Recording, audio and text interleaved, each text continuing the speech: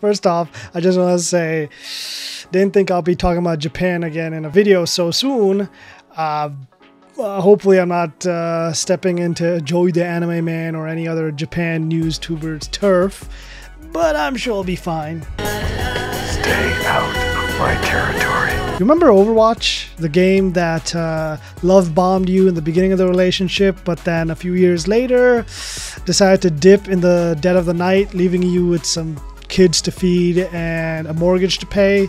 Yeah, it's doing some serious numbers. It's cleaning up its act and maybe not getting to where it used to be, but it's starting to pick up a bit. These numbers are pretty big. Now the question is, where are these numbers coming from? Because the last time I saw Overwatch, they were struggling to just get 40K on Twitch, or maybe even less than that. It was clearly less than Valorant, but now it's keeping up with just chatting. Where is this coming from? Well, the answer is there are, yes, tournaments happening that are picking up steam and getting the numbers up there, but it's mostly Japan, and that is very odd because Overwatch, it was like here and there in Japan, but now it's actually becoming trendy. So what gives? What's going on? Well, for two reasons. First reason, there's actually a pro scene happening there now, and it streams like 3 times a week. It's the Overwatch Championship Series, and Japan has its own version of it being streamed.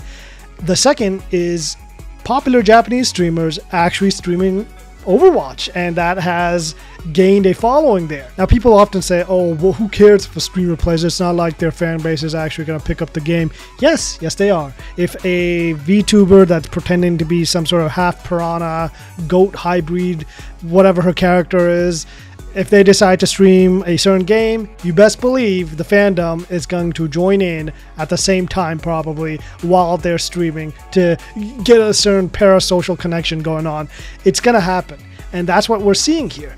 These fandoms of these streamers are starting to pour in, thus providing a renaissance for a game that was dying out pretty badly with all the roadblocks they were bumping into. From what I've been researching so far, the streamer Taiwanyo is pretty much patient zero who started it all. They've been getting like famous Japanese streamers to play the game, even hosting like local tournaments that get them involved, and as a result has started gaining interest amongst these guys. Now, why is this a big deal? Not just the streamers, but like an esports environment.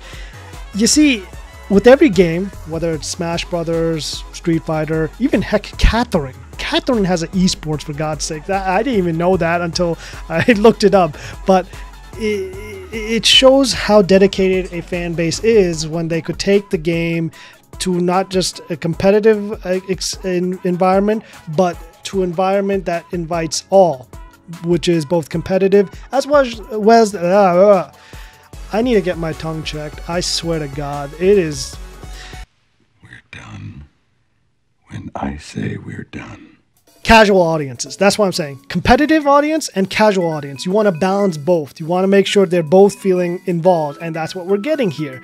These tournaments that are being hosted for the Japanese audience, it's not always the most competitive players. It's casual people too playing it in these tournaments, and that's what makes them appealed. Honestly, I think my tongue has been messed up because I ate that like spicy fried chicken a few minutes before recording, which not smart, but this is the only time I got. So yeah, popular Japanese tournaments being streamed of Overwatch, as well as popular Japanese streamers, are kickstarting a trend of Overwatch in Japan. It also helps that Blizzard has added 3 Japanese heroes to the game.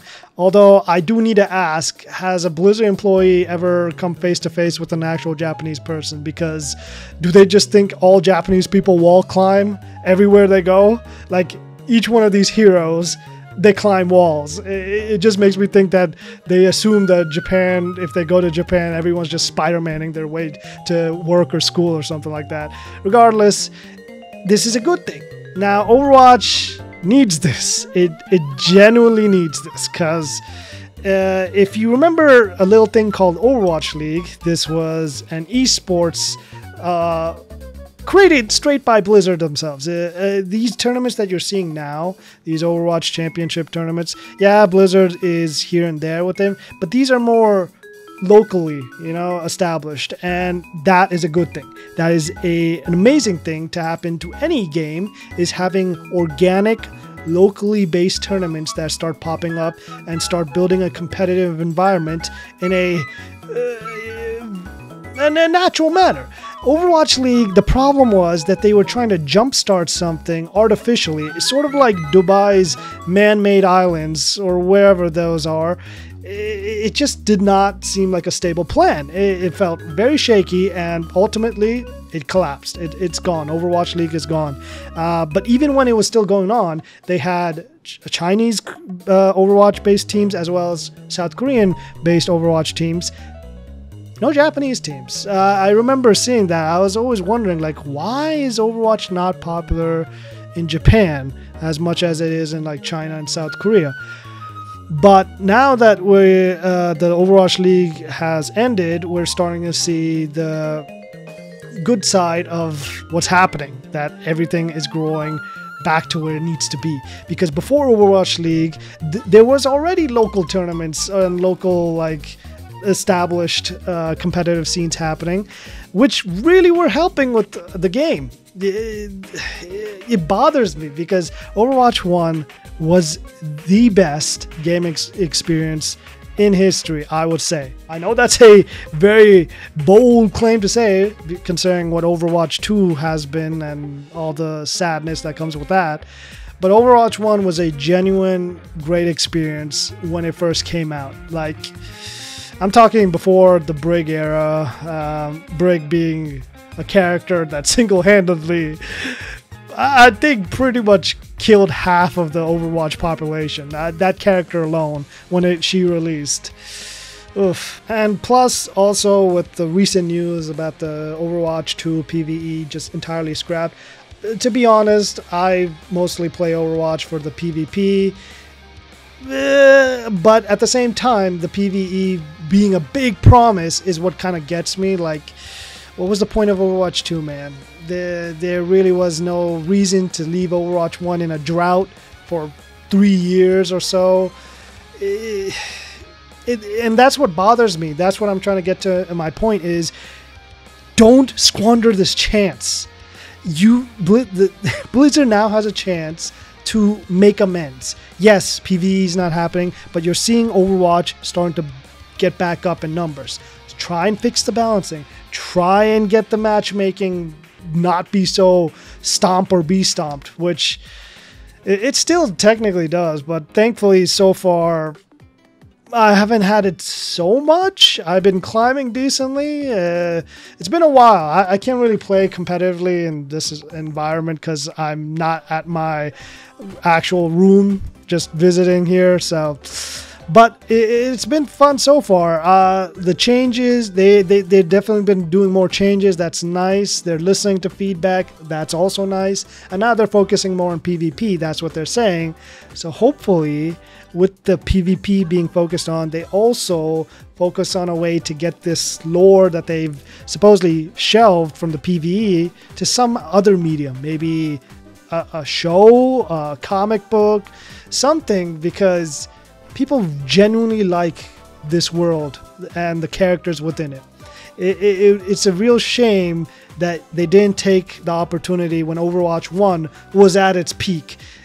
They should have just kept hitting the stride over there instead of just pausing that and then doing all this with PvE. But this is a second chance. This is a second win. You see it getting big in Japan. Take that. Work with that. Build off of that. If they don't, I'm afraid it'll go back down to where it is. Japan is carrying this viewership here, so maybe capitalize on that as fast as possible. I don't know, do a cup of noodles collaboration with Overwatch or something. You already did it with the Porsche for some reason. The strangest things get popular in Japan from Western culture. Like Tommy Lee Jones is, for some reason, really big in Japan, and I guess many different celebrities that pop up there. I remember like Ronaldo going up there and they thought he was Brazilian, so they just played him like some sort of Rio de Janeiro kind of concert, and he's just standing there like, not Brazilian. I'm not Brazilian. But hey, their heart was in the right place, so bless them for that. But here we see that Japan is giving Overwatch a chance.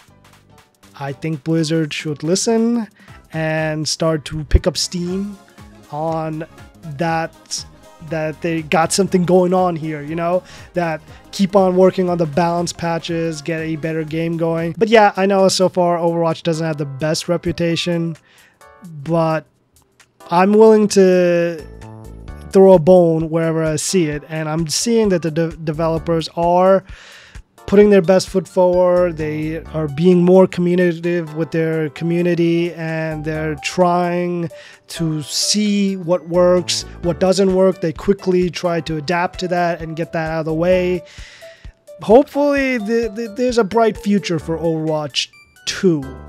I still kind of feel like they should drop the 2 and just go straight to Overwatch, because there's no difference now since there's no PvE. But hey, we'll see where they go from here. I'm cautiously optimistic for Overwatch. I'm still in a Helldivers phase, but Overwatch, we'll see. We'll see where it goes. But yeah, that's all there is.